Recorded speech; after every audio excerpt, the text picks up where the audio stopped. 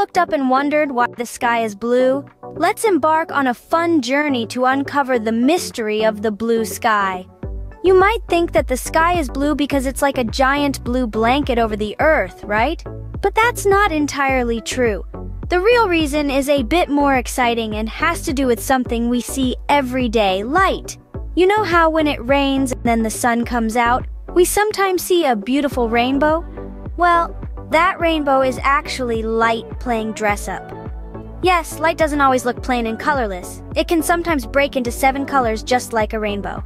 This is because light is made up of different colors: red, orange, yellow, green, blue, indigo, and violet. But why can't we see all these colors in the sky, you might wonder? Well, that's where a cool process called scattering comes into play. Imagine you're playing a game of catch. When you throw the ball, it can go in any direction, right? It could go straight, or to the left, or to the right. Similarly, when light comes into our atmosphere, it gets thrown around in different directions by tiny air particles. This is called scattering. And here's the magic part. The blue light gets scattered more because it travels in smaller, shorter, quick waves. So when we look up at the sky, we see more of this blue light being scattered than any other color. Isn't that fascinating? It's just like a game of catch that light and air are playing, and blue light always gets thrown around more, making our sky look blue. So it's not magic or a giant blue blanket, but a game that light and air play together that makes the sky blue. Did you know that sunlight is like a big, beautiful rainbow? Yes, you heard that right! Even though sunlight may appear white to our eyes, it's actually a colorful party happening right above our heads. Just think about it like this. Have you ever seen a rainbow after a rainy day? Those brilliant bands of color? That's pretty much what sunlight is like. It's a grand mixture of reds, oranges, yellows, greens, blues, indigos, and violets. All these colors blend together to form what we see as white light. It's like when you mix different colors of paint together. When you combine them all, you get a totally different color.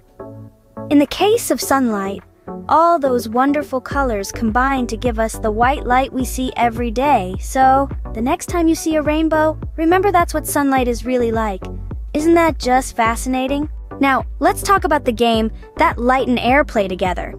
Imagine you're playing a game of catch with your friends. You throw the ball in one direction, but it doesn't always go straight, does it? Sometimes it bounces off a tree or a wall and goes in a different direction. That's kind of like what happens with sunlight when it enters our Earth's atmosphere. The sunlight is like the ball you throw, and the tiny molecules of oxygen and nitrogen in the air are like the trees and walls. When the sunlight hits these tiny air molecules, it gets bounced off in all different directions. This is what we call scattering. But here's the interesting part. Not all light is the same. Just like balls can be big or small, light can be long or short. The colors in light are determined by their length, with red being the longest and blue being the shortest. Now imagine you are throwing 2 balls in the game, a big, heavy one and a small, light one. Which one do you think would bounce off more and go in many different directions? That's right, the smaller one. The same happens with light. When sunlight, which is made up of all different colors, hits the air molecules in our atmosphere, the shorter, smaller blue light gets bounced around more than the others. It's like the small ball in our game, scattering in all directions. And guess what? Our eyes are like the players in the game catching the balls. Because the blue light is bouncing around in so many directions, more of it reaches our eyes. And that's why, when we look up, the sky appears blue to us.